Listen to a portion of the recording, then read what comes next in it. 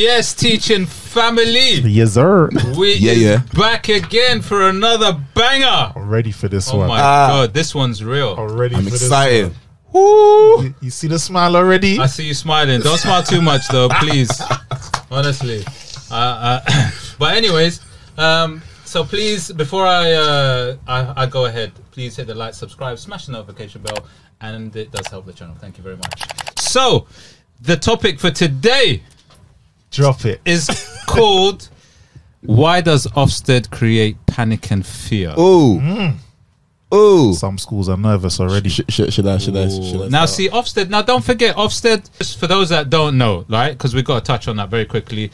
Ofsted are a body that comes into schools and they basically look and assess how well they're doing in many different categories. So whether it be behavior management, progress of the students, there are many different categories that they come in, they assess the school, and they give them a sort of grading. They give them a grading, right? And feedback and everything. And feedback and everything. So that if they're not doing as well, they need to improve for the next time. That's it, You know, and then the gradings are, you know, requires improvement and various other things. So I'm not going to go into the gradings, but I'm going to talk about why Ofsted per se creates with teachers a lot of fear and panic. I think it's because no one really wants to be told that they're failing, to be honest with you. And I think the fear mostly starts from the top. So if, I don't know, a school's branded a failure, they won't really look at the teachers, they'll look at the head first. And because of his or her anxiety, or, you know, lack of skill, whatever they want to think it, they will then have this panic that will just shoot down all the way down to, like, I don't know, to the rest of the staff. To the rest of the staff. Bro, it filters all the way to filters the bad. And it's where we pick up the slack. So I think in some areas they know that they've slacked in certain areas, but then all of a sudden someone's going to come to your school to be prodding and poking out, you know, what you're doing. So you're talking about, the schools let's say require improvement, and the ones that are not doing so well in terms of the Ofsted grading, the scrutiny and the focus will be a lot on those kind of schools. Exactly. And then what happens with the SLT and the headship is, you know, they start working on a lot of things, and it's almost like the teachers feel a bit stressed with all of this kind of super stressed. Yeah. Because I even know where I've heard a story where the school out, like, if they know Ofsted's coming, like, they'll just change everything about the school. It's naturally about them. And then it was a primary school, by the way, and then, like, they'll just, like, it's a total 180.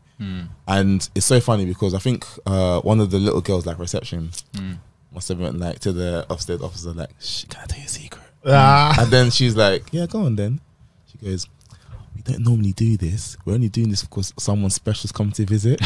She actually told the Ofsted officer that, and then, like, she snitched hard, but she didn't know that was the Ofsted officer. Of course, that's true. So mom was like, "Oh, really?" And then, you know, so obviously I'm not sure what grade they got, but it wasn't what they should have, because they got a strong satisfaction. Yeah, but one of their comments was like we always say, be natural. Yeah, do what you naturally do.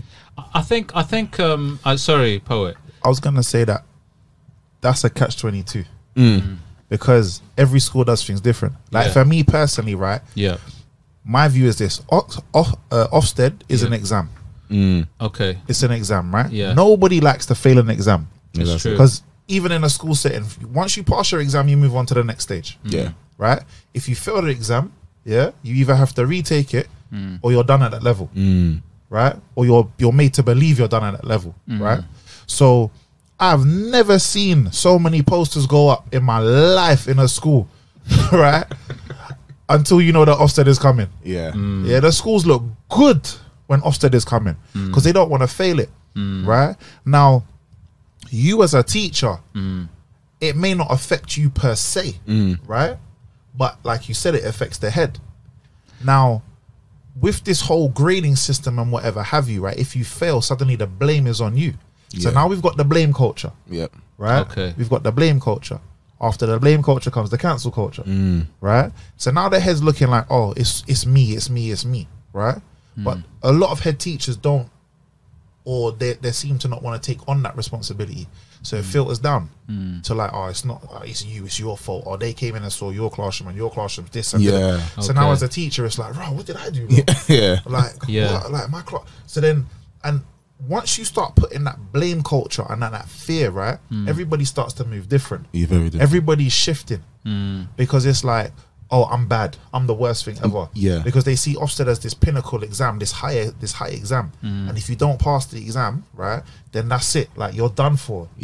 You know what I mean? But because no one wants to feel like they contributed for the school to fail or not do well. Exactly. But what you have to understand is, like what you said in the beginning, there are so many different factors that Ofsted look at. They don't just look at teaching. No, exactly. They don't just look at teaching. Exactly. They look at everything. Yeah, they do. The data as well. Everything. Even exactly. And then that's where, and that's even how you record the data. That's what's very annoying as well, because some schools will just be like, at the last minute, let's sort out all our folders, everything, and then that's just causing more work. Right. You know what I mean? I think what would be better is if schools actually had a universal filing system of how they do things, because I've heard that, you know, this department does it better than this department, and they always scrutinize one department of how they do things, but at the end of the day, we're different subjects. I mean, so we might record differently. Even though how frequently we record data is very different. So they need to also keep that in mind as well. And sometimes Ofsted, look, I think the Ofsted body, they're trying to not be so. They're trying to show that, don't worry, we're not like scrutinizing teachers so much. That's because of how they used to be in the past. That's right. In the past, it was very much tick boxing. And so it was a lot of scrutiny. There was a lot of scrutiny. So like schools would literally, once they know Ofsted is coming, it's literally, right, cool. So like data, they want data, this and this. So we're gonna change it. Smith pro forma everywhere. Like even things that don't even need a Smith, like Smith pro forma everywhere. You need to make sure you have all this data in different ways. In different ways. Just to impress and show. Have you got your folders in check? Have you got your, you know what I mean? Like, and then suddenly it's like, well, what about your lesson plans? They realized the pressure was a lot on they were pressure at the schools. There was a lot of pressure on the teachers then. A lot of pressure on the teachers. Whereas now it's more of a case of how is the school run as a collective. And they're looking more at the way the students are learning, as opposed to the data. They're looking more like, has the student actually progressed? If so, then why not? What do you have in place or don't have in place for the kids to learn? And I think because of that, there's more pressure on the head teachers now. Whereas before it was about us teaching. It was more pressure. It's true. So the head teacher can kick back a piece, right? But now it's like, like, they're in the spotlight, and rightfully so as well, because you're the head. Like, let's be serious. You're running it, right? So run it. Everything's up from the top, exactly. So, but the thing is, there's still there's a feeling of anxiety, of course, and stress on the workforce, the staff, always when they hear that's happening. And I think partly it's because then what the schools in general do, is they start doing things almost in preparation for Ofsted. But that preparation sometimes can be stressful. Because you're adding more work in different ways. And you're adding more work in a short space of time. Because bearing in mind, I still got 8 jobs to do. Exactly. That's true. I still got 8. Now I've got 12. Now they got 12. Now I got 12. You're taking a liberty. Do you know what I mean? And that takes its toll. Right. And you're just expected to do it. Again, expectation. You're expected to do it. Whereas, like, what you were saying, be real. Be real. Like, regardless of Ofsted is coming or not, right? We all know that Ofsted is looking at the child. So why are you not looking at the child as well? Like, are you not there for the child? Is the child understanding what you're teaching? Exactly. Are they progressing? So if you put the child, and this is what I've been saying to you from time in loads of schools that I've worked at, right? If you put in place things that are good, people will see that as good. If you're putting in things that are temporary to look nice, it will fail. It will fail. It will fail straight away. Do you know why? Yes. Because the kids can't pick, like, they have this inability to pick up things quickly. So you're trying to, show, your clean face, but there's dirty laundry, like, underneath the carpet. You know what I mean? And a lot of kids, old drawers, they can't, exactly. And a lot of kids, they can't just switch faces like that. Especially if, like, someome's coming in, they'll be looking at you like, what are you doing? Why are you talking like that? Like, why are you in my room for? I even remember when... bro, kids look like that. I even remember when, like, I was leaving the school, then I had to do an interview. And I was like, all right, kids, let's go. And one boy like said, why are you talking like that? I was like, Because then obviously I was trying to, but even in the case, I was trying to not alert them that I'm leaving at the same time. Yeah. But like they can pick up on things, especially they can. especially when the teacher's on edge, they can pick it up as well. Yeah, that's what happens because in Ofsted, everyone's inevitably you're slightly on edge. Yeah, Because the whole vibe is on edge. very much. The whole atmosphere is a bit like tense. So then what happens is students pick up on it, and if you're a little bit too different than you usually are, they're like they will see it. Yeah, why you acting like that? Yeah, exactly. Yeah. What's going on? Sometimes they'll even act up. Yeah, Yes, Just to- that's true. yeah, just to test. That's Yeah, actually true. Just Some to students test will you. test you. Test yeah, you. man. Yeah. like if you can knock down Timmy, like knock down, but then Yeah. but they'll just do it. And Timmy's been getting it from episode 1. You know, Episode- bruv, Timmy- allow Timmy, bro. I'm letting Timmy know. Allow Timmy, bro. I'm sending shit now. Timmy's a top student, bro. Leave Timmy alone, fam. He's gonna switch it, Lil Jessica. But yeah, like that's what they do. But Yeah. then what I find even more interesting is, you know, when schools have their in-house kind of Ofsted kind of thing. Yeah, so they do this thing where like we're gonna do like a trial Ofsted so that you're in preparation for the real one. You know, these little mini. Yeah. I don't know. And I feel like it's even harder than the actual Ofsted as well. Like, Yeah, But you know what? I think those things only work, right? If what the school has in place works. Yeah. Do you know what I mean? Because all you're doing is you're basically saying to them, I want to understand if you're doing what we're telling you to do. Yeah. Or doing what you're supposed to do. Right? Yeah. So now if you've got things in place that are good and that are working, and that are good for the student and working, right?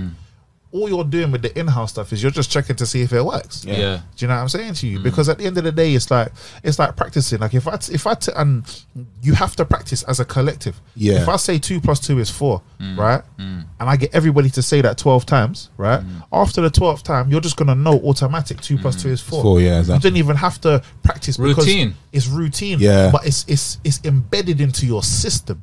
It's embedded into you. And Do you know that's what I'm what saying to Ofsted you? does. It almost stops your natural routine. It stops your Yeah. natural And I think routine. that's where the anxiety comes from. So you have to believe in your own funk. F-U-N-K, that's what I said. Yeah. Just in You case. have to spell it. That's good. Yeah, but you have to believe in it. Like, No, you have to believe Yeah, in what you you have do. to. because otherwise you knew you were doing a shoddy job. You know what I Yeah. mean? Like Yeah.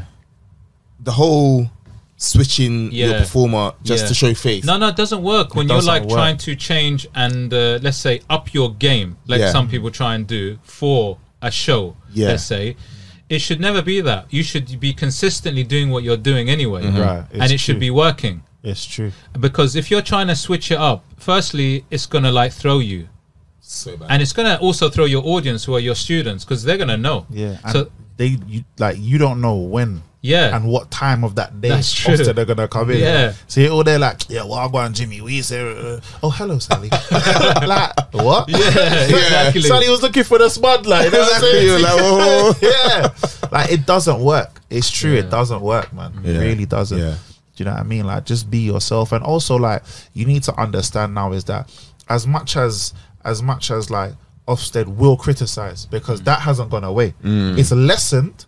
It's lessened, but it hasn't gone away, right? It's more to do with feedback on improvement. So if you've messed up, you've messed up. Do you know what I mean? End of story. Listen and read the feedback and then improve yourself. I got a question. Do schools know the criteria that they've been evaluated on? They do have the They general. do. They, yeah, Okay, because they I was do. going to be like, if they knew the Yeah, they criteria, know then- the sort of what they're gonna be looked at, what it falls under. Yeah. Yeah. The different sort of parts. Yeah. Yeah. But I think they get it like 2 days Two days before, yeah. like the Yeah. Ofsted comes in or Yeah. something. So like it's become like a bit more like not last minute, but they don't want to give you too much prep time. Because I believe every school, Ofsted looks at different thing for each school. 'Cause I don't remember one school, they only just wanted to listen about your behavior, not even about like what's being taught in the Yeah, school. they might have a focus, main focal focus, point, but yeah. they'll I still touch on other things. I think okay. they look. Definitely. I think they look at the previous Ofsted report of that school, Yeah. and they look at all like the good points, the bad points, Yeah. and then the bad points become a focal for the next Next Yeah. one, Ofsted okay. report. Yeah. Cool, Like, cool. I mean, cool, cool. logistically, that's what it should be. Yeah. If they do it or not, I have no idea. But I'm just Yeah. saying, logistically, That's that's what Yeah. it should be. Because from my knowledge, like I remember, like one of my schools, LSA, they didn't really care what we were teaching, even though the teacher made all of it. And it's so funny, it was mostly LSA's doing the teachers. Stop it. Trust me. Stop Even though they made us, like 1 year they asked the teachers to organize what they learnt for the whole year, and this is only in like November. So they even asked teachers. They said, "Oh, you might not have to plan the lesson, but please, can you let us know what you're going to be doing so you can?" I think they had that little ladder, that snake thing, so it can links into the next one. Yeah, and then we did all of this based on lessons, and then mostly the women came in, asked about behavior, and that's all that she was really like focused on. Yeah, and nothing else. Like everything else that we prepared for, she didn't really care about it or showed any regard whatsoever. I guess her focus was that. Then. And then think. So then I was thinking that's why they probably failed the behavior report horribly last time. Then. Well, it was in Stonebridge, isn't it? So my thing is my thing is this. Stop doing that. My thing is this. If you could give some advice to teachers who are, let's say, are feeling that panic and fear, what would you say to them? Because the thing is, you know, there is a lot of that. So, and there's a lot of anxiety. What would you say to teachers who are maybe coming into this or experiencing this, or they're coming to see them in school? What would you say to the teachers? Don't take it personally. Don't take it. It's not a personal attack on you. It's not really a personal attack on the head teacher either. Yeah. It's just how we can improve. You know what I mean? Because we all want to prove it at the end of the day, isn't it? Yeah. And it's what we say to students. Yeah. Like we say, you know, don't worry, look, just work on the next one and you will improve. Exactly. We need to have that sort of empathy as well with our teachers and our staff, because I feel like sometimes, not all the time, but sometimes like there's this like, there is harsh criticism.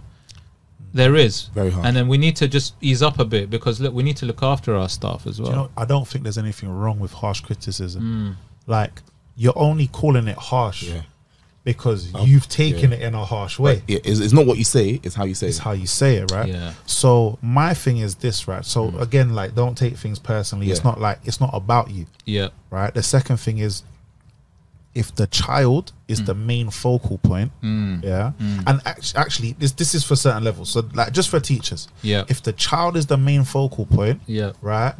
Then like, you're good. Then you're good. Right? If the child is the main focal point, then you're good. Things like SLT and stuff like that, right? Every SLT member has like a focal point of what they need to do during the year and whatever have you, right? Make sure you've got that correct. But at the same time, you need to keep the teacher and the child as your main focal point, right? And then in terms of the head, you're running things. Make sure things are running smoothly. Everybody is in place doing what they need to do and doing it well. And again, the child has to be the main focal point. I just want to add to this, because I know it just came to my mind. It's a snapshot of one day, or not even a full teaching day. It's a snapshot of one day of that school. And I think parents shouldn't take Ofsted as the end all be all as well, because I know that's what we're mostly thinking. Oh, if I get it needs improvement, then you know our cohort of kids will be lowered. But just remember, it's only a snapshot of what one day is. It might even be your busy day. It might even be like the worst day. We get that one class where they come in. You know what I mean? But like you just need to remember that it's for your benefit at the end of the day as well. It may not seem like it, but it's actually for not only your personal benefit, the whole school, the whole community benefit as well. So it shows a reflection of, you know, okay, this is what we're strong at, but this is where we could improve. So next time they come back. You know what I mean? Do you know what? Like, I don't know about you guys, but like, I never received this, but I personally think that when you go to a school, when you start off in a school, they should give you their last Ofsted report. They should give it to you and be like, look, this is our last Ofsted report, right? What can you bring to the table in order to improve? Do you know what I'm saying? And that's at all levels of hiring. That's a new interview question now. Yeah, exactly. Made it hard for us now. Thanks. I'm patenting that now, innit? Do you understand? Yeah, I'll buy you 20% off all teachers. But for real, like, look at the last Ofsted report. Do you know what I'm saying to you? And then, like, if you know that school is failing for, like, but like you said with the other school behavior, if you know that school's failing with behavior, right? Then you upon yourself need to say, all right, cool, clearly there's an issue there. I need to make sure that I toughen up on my behavior in my classroom, so I'm not part of the issue. Do you know what I'm saying? That's true. And then have it from there. Now, obviously, we get bombarded with emails and documents and this, that, and that, and this, that, and the third, right? But I think that should be a main document that you should look through. Do you know what I mean? right? Because at the end of the day, we can all learn from it because you're supposed to learn from it. Exactly. Ofsted shouldn't be something you fear. It should be something you work with. Yeah, that's a good one. You need to work, like it's a Change your relationship. Change your relationship. It's a governing body. Yeah, right. That's true. It's a governing body. So work with the governing body. Exactly. Don't work against it. Do you know what I'm saying to you? Would it benefit schools if one person from Ofsted comes in one day and, like, you know how we have an inset? Yeah. Maybe they could come and explain what it is really, especially to like new teachers as well, because before I became a teacher, I used to hear the horror stories of Ofsted. Yeah. You know what I mean? Yeah. So maybe I think when they horror story. yeah, because literally, I'm. But you see, that's the thing. See, he's hit the nail on the head. You have that fear. There's horror stories. There's this happened, that happened. But I think sometimes it's the way the schools also portray and talk about Ofsted. Yeah. So if they're saying, you know, we're going to get some support, you know, the words you use to communicate how Ofsted are going to come in is also important. Yeah. Because then it puts you to ease and it settles you.